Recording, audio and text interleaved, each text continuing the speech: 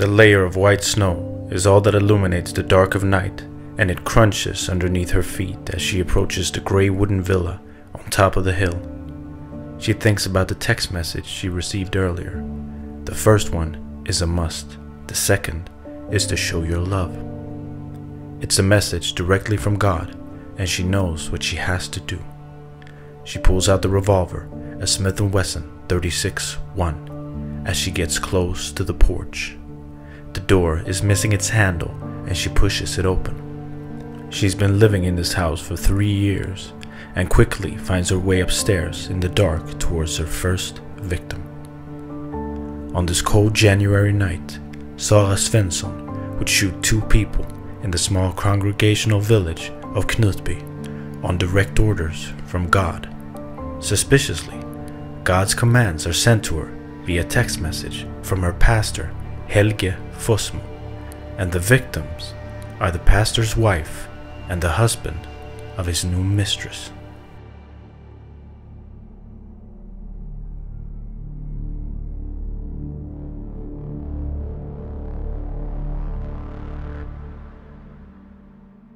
Chapter 1.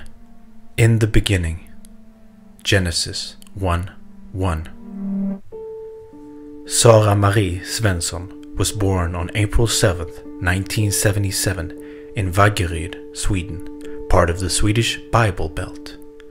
She was an only child, and her mother passed away when she was 11, so she was raised by her father, being described as a gentle and warm spirit and as somebody that was always eager to help. She studied nursing, and after high school she worked with disabled children before attending a Bible school in Knutby, Sweden, after meeting their pastor, Åsa Waldau. In October 1999, she would join the Knutby congregation, a pentecostal church with some more modern teachings. She was given the task of performing intercessionary prayer, meaning praying on somebody else's behalf. It's while doing this that she would meet the other pastor in this congregation, Helge Fossmo. Helge Arnold Fossmo was born July 27, 1971 in Kristinehamn, Sweden. He was the youngest of 5 siblings, and his parents originally came from Norway.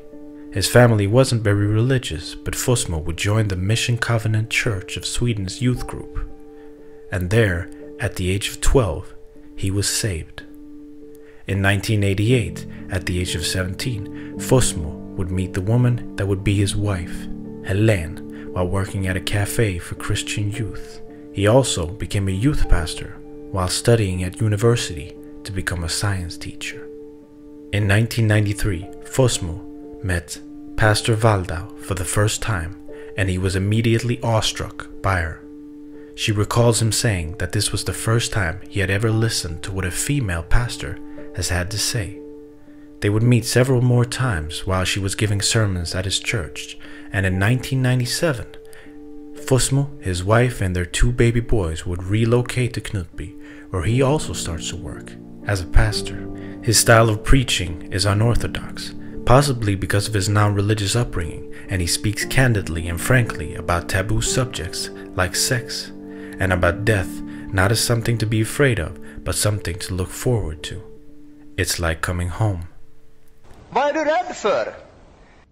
Vad kan hända? Ja, det absolut värsta som kan hända, det är att du dör. Det är väl inte det värsta, det är väl det bästa som kan hända. Det absolut värsta som kan hända, det är att du inte kommer till ditt hemland. Vad gör det om du dör? Om du vet att du har ett hemland.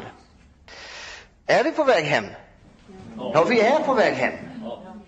Vill vi hem? Ja, vad vi vill hem. While acting the part of moral authority, Fossmo, however, has several extramarital affairs, of which his wife, Helene, ultimately becomes suspicious. Fossmo would complain to Waldau, one of the women with whom he was having an affair, that his wife is cold and distant and depressed at home, but she acts totally different around people. On the morning of December 18th, 1999, Fossmo and his wife both wake up with the stomach flu. It's been going around the village, and several others have already been infected. Helene throws up and comes back to bed feeling extremely weak, and after they both lay in bed for a while, Their nanny comes up with breakfast, and even though they're sick, they still try to eat something and drink some lukewarm Coca-Cola. Fossmo then manages to fall asleep, but is awakened by a neighbor, Samuel Frankner, who comes by to check on them. He asks if Helene is in the shower, and Fossmo goes to check but finds the door locked and Helene not answering when he calls out for her. He runs to get a screwdriver and breaks open the door. Inside, he finds his wife face down in the tub, bleeding from her head. His screams and cries alert several neighbors, and they quickly come to his aid and perform CPR on his wife. But it's too late, and Helene Fossmo is dead at the age of 27, leaving behind 3 children, 2 boys and a girl. When examined, the cause of death is determined to be drowning, aided by a blow to the head and a high dose of dextropropoxyphene, a powerful painkiller. So, if you were paying close attention in the beginning, you'd see that this is not the wife from the intro. This is his first wife, who died mysteriously. So the question is, did he kill his first wife? And the answer is, maybe. He was eventually tried for her death, but he was found not guilty. There was just not enough evidence. So, I'm going to go through some of the circumstances surrounding the death of his first wife, and you can tell me if you think he did it or not. First off, the dextropropoxyphene was prescribed to him, and it was a lethal dose, meaning she would have died even without the blow to the head or the drowning. They tried putting it in Coca-Cola, crushing it up, but it would taste awful, so there is no way she could have ingested it without her knowledge, meaning either he gave it to her or she took it herself. He also forged the autopsy report when he was giving it to her parents. He removed the mention of the dextropropoxyphene, and when questioned about this, he said that it was because he didn't want the parents to know that she killed herself, because suicide is a sin. He also got rid of her stuff basically immediately. Before she was even buried, he had packed up all of her stuff and given it away to charity. And within 2-3 months, he had already found somebody new who was living with him. On the other hand, he, from witness testimony, seems more genuinely upset as compared to later testimony when his second wife was found dead. He also doesn't have a life insurance policy on her, and he has real trouble paying the bills after she dies. As we shall see later, he's not the smartest guy. He's very conniving and manipulative. But he's smart enough to know that if you take a person away from the household, there's going to be some money troubles. So I think that sort of speaks a little bit in his favor. Now, the prosecution's theory is that he gave her the dextropropoxyphene in some manner. They don't specify it. And then he waits for her to go into the shower, where he follows her. He takes her and hits her head against the faucet, and then he drowns her. Now, to me, man, what do I know? I don't know nothing. It just seems needlessly complicated for him to poison his wife, and then assault her, and then drown her, to then go out and lock the bathroom door, and then go to bed and wait for a neighbor to randomly show up and wake him up and then find her. A much easier sort of series of events would be he just gives her the dextropropoxyphene, says that it's medicine for her stomach flu, and he waits for her to OD, but she decides to take a shower, and then she slips and falls and hits her head and drowns. The defense theory is that she took the dextropropoxyphene herself because she wanted to kill herself. Now that's possible. Or maybe she took them and she took an overdose by accident. Also possible. There's really no way of knowing. It's not clear-cut by any means. If you were to push me on it, though, I'd say, yeah, I think he gave her the overdose and told her it was medicine. I think that that's the most likely scenario. So, what do you guys think? Kill her? Didn't kill her. Alright, back to the story. In the months leading up to his wife's death, Fossmo has developed a close relationship with Waldau's little sister, Alexandra, and he tells Waldau that he's had dreams of him and Alexandra getting married. She does not like this, probably in part because her and Fossmo are having an affair, but she can do nothing to stop the couple. Alexandra, only 20 years old, would move in with Fossmo in the spring of 2000. only months after the death of his first wife. Chapter 2. For all have sinned and fall short of the glory of God. Romans 3:23. Only months after Alexandra moved in, Fossmo starts grooming the 23-year-old Sara Svensson to be his next lover. Fossmo is counseling Sara and her husband because their marriage is on the rocks, but it soon becomes evident to Sara's husband that Fossmo is taking her side in every argument. She in turn lets it slip that all the feelings she's supposed to have for her husband, she has for Fossmo. He cracks a big smile in the middle of the therapy session when he hears this. They also work closely together performing intercessionary prayer, and Fossmo makes it clear how he feels about her, and if she should feel the same way, then that is the will of God. He also wants her to perform acts with him as part of the intercessionary prayer. The acts he's talking about are sexual, but it's not about sexual gratification, he says. It's about sending a message to God. And in mid-April 2000, Fossmo and Sara have sex for the first time. In the same period, he would ask Sara for the first of many times if she is willing to kill if God asked her to, like Abraham was willing to kill Isaac. She reluctantly said she would, but thinks that God can fight his own battles. For the rest of the year, Fossmo continues to have a sexual relationship with both Sara and Waldau while preaching on a wide variety of religious topics, for instance the role of women. Och samme Gud säger till kvinnorna, nu får du sluta vara en manhaftig feminist. Det betyder att mannen bestämmer över dig. Kan vi få höra ett kvinnligt amen? Mannen bestämmer över dig. Ja. Du ska villigt och glatt säga, ja herre, herre med litet H, du har en herre i himmelen. Och du som är gift har en herre på jorden, som är din man. He's well read in the Bible and is seen by the congregation as a man closer to God than the rest of them. One incident is especially convincing. In the spring of 2001, Fossmo predicts that he will become violently ill and hospitalized. And just months later, that prediction would come true. He is committed to the hospital with a high fever and is severely ill. He requests that Sara, not his wife, stay by his side as he is fighting this spiritual battle. And against Sara's husband's wishes, she stays with him in the hospital for days. This prediction of illness silences the last of those who would doubt the pastor's powers of premonition and connection to God. If you listen to Helge Fossmo's preachings, it's not very good. But there is a couple of reasons why I think he was so convincing. The first is obviously his predictions. He had dreams and visions, he claimed, and then those predictions would come true, and that automatically made people feel like he was tapped into something higher.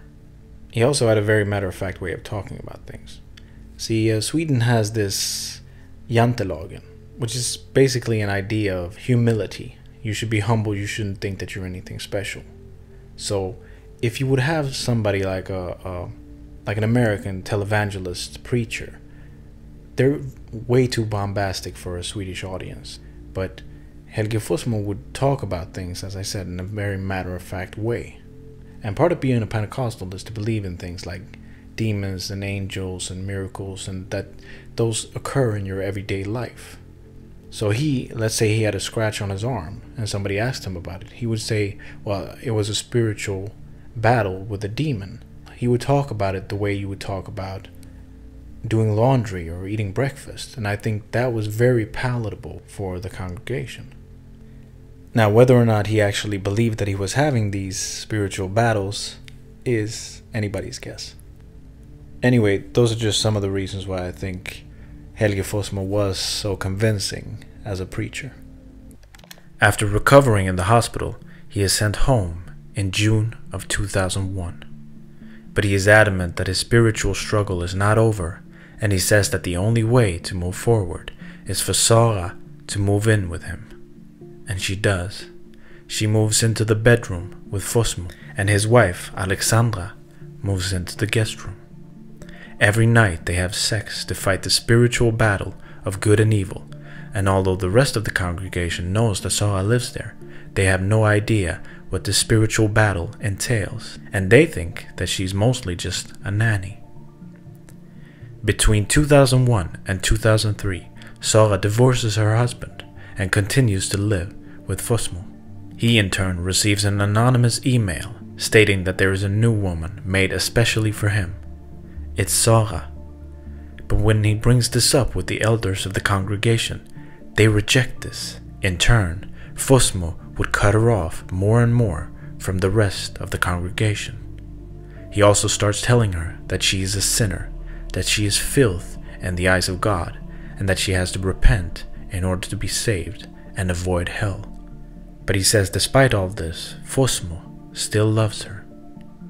She is in effect being brainwashed for years to think that God has rejected her, and she must prove herself worthy of his love in order to enter heaven.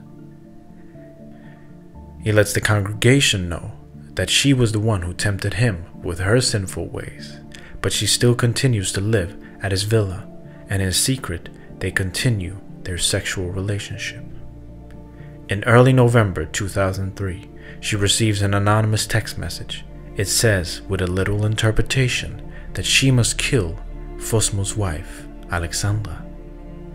When she confronts Fossmo and asks if he sent the message, he is so infuriated and his denial is so strong that she believes him. But he says that this is what he's predicted.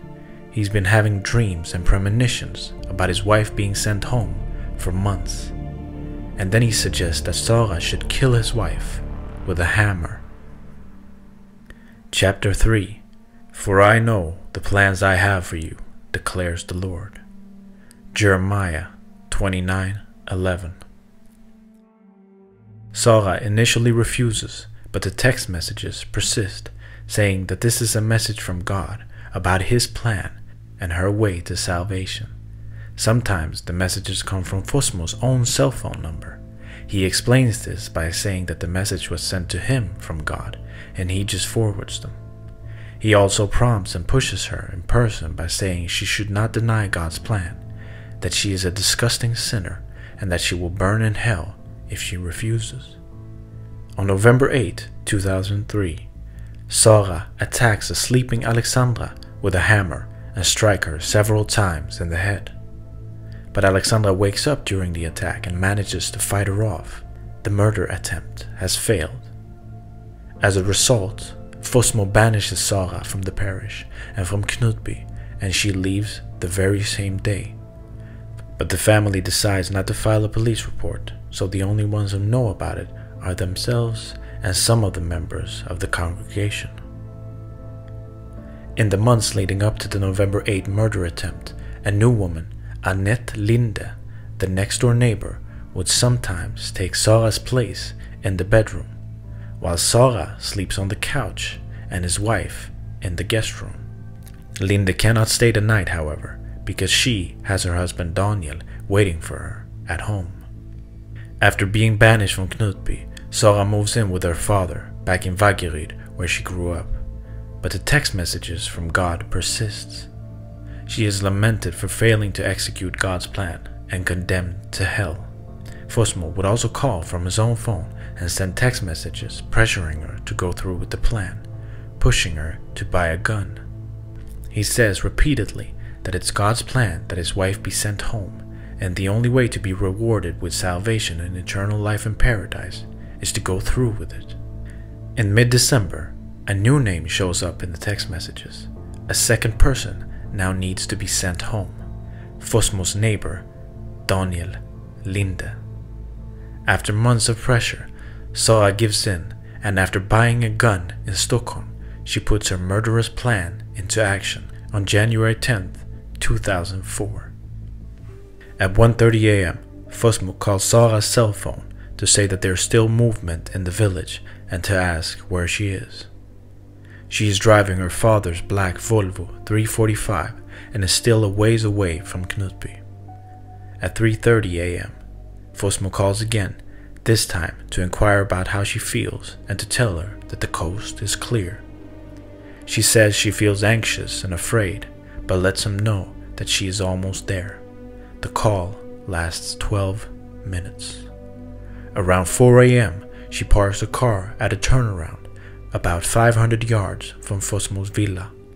She disguises herself by putting pantyhose with eye cutouts over her face and puts the kind of blue shoe protection you can find at a hospital on her shoes. She's bought a size 38, one size bigger than a regular, to throw off police.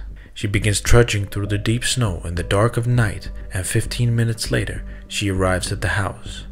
She goes around back and enters. The door handle is broken after a fight between Fossmo and his wife the day before, and she makes her way in, first through the laundry room and then up the stairs. She first passes the two boys' bedroom and then the daughter's room.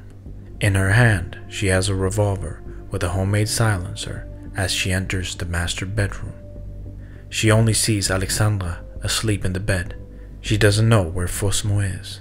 She walks closer to make sure that it's really Alexandra before raising the revolver and firing the first shots. She hits Alexandra in the hip and she lets out a faint scream.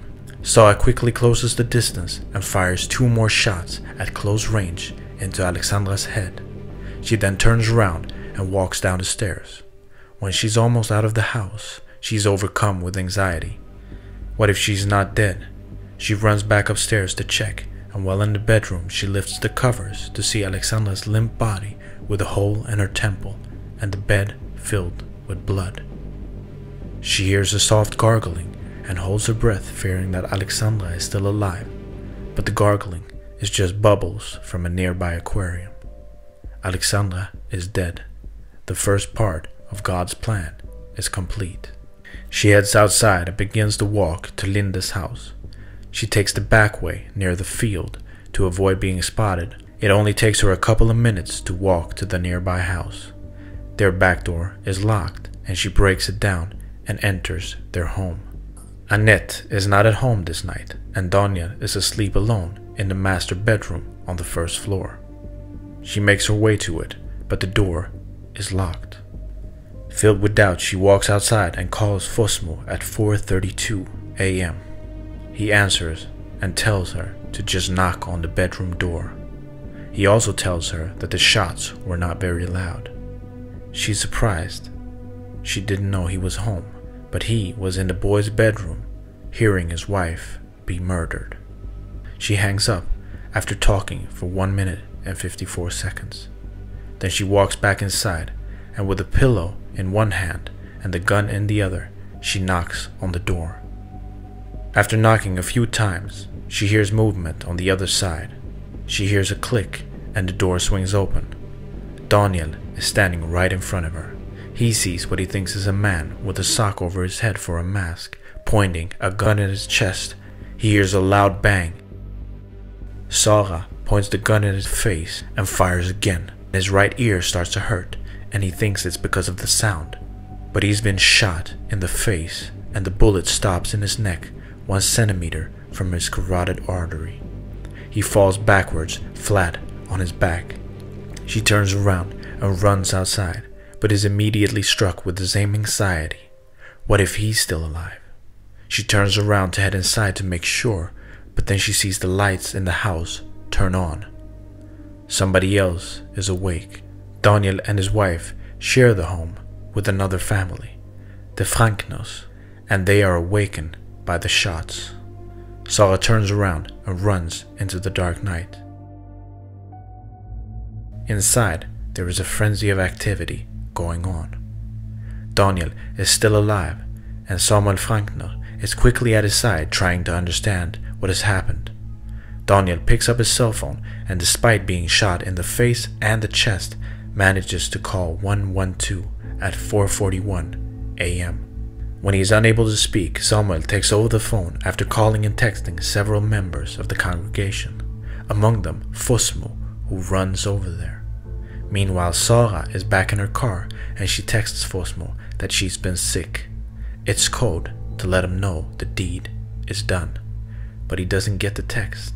He switched off his phone. After sending it, she speeds off around the same time that the police and ambulances arrive in the little village where nothing ever happens.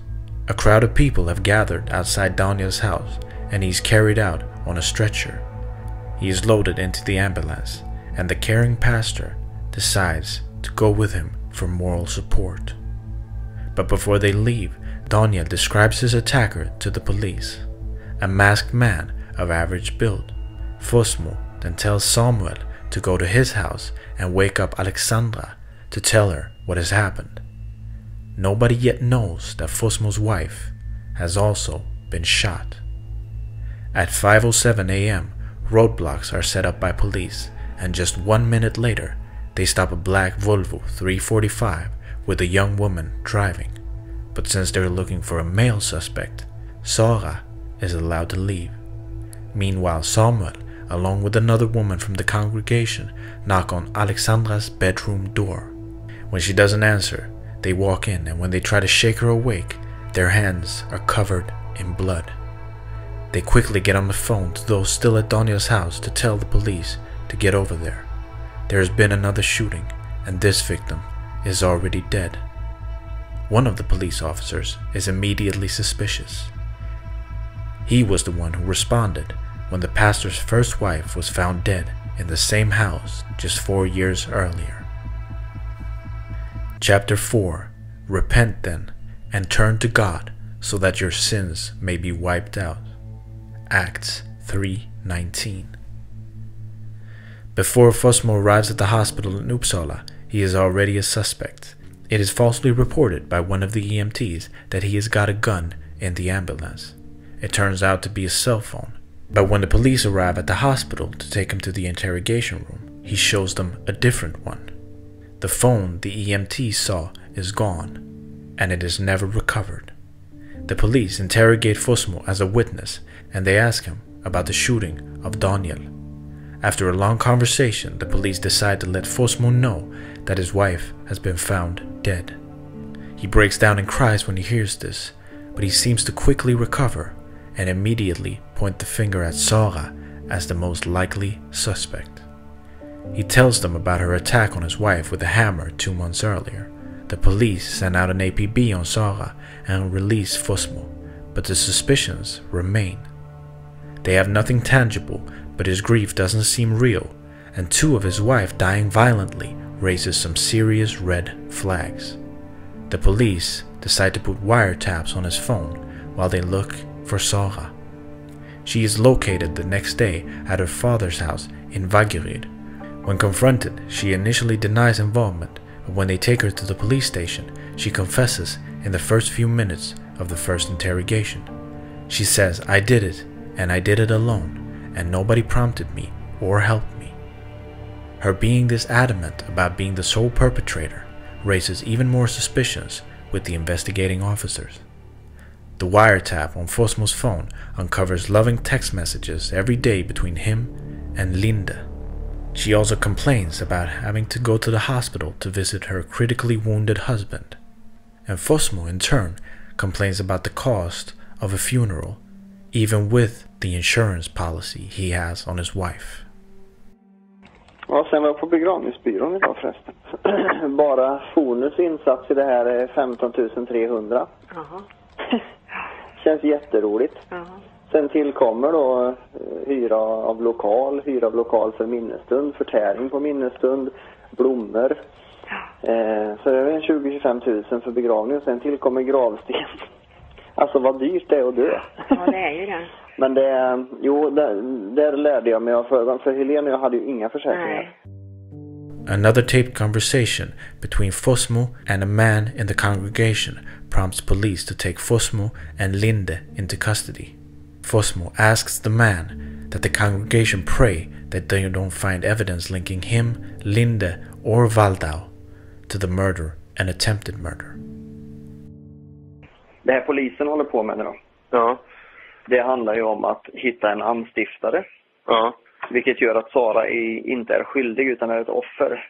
Okej. Och det är så typiskt djävulen. För då är det Guds fel. Det är därför han börjar fråga om vår kvinnosyn. Det är därför han börjar fråga om vår slutenhet och det ena efter det andra. Ja.